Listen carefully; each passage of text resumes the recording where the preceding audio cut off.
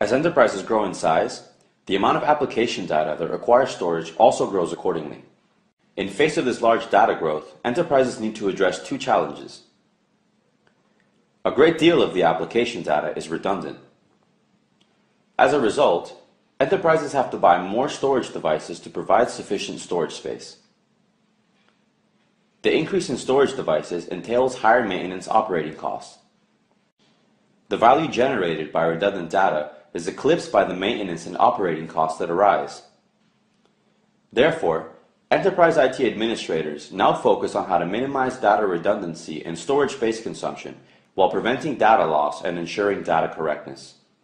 To meet ever-increasing storage demands, Huawei storage systems provide SmartDedupe and SmartCompression, a type of data downsizing technology used to reduce storage space usage and improve storage space utilization.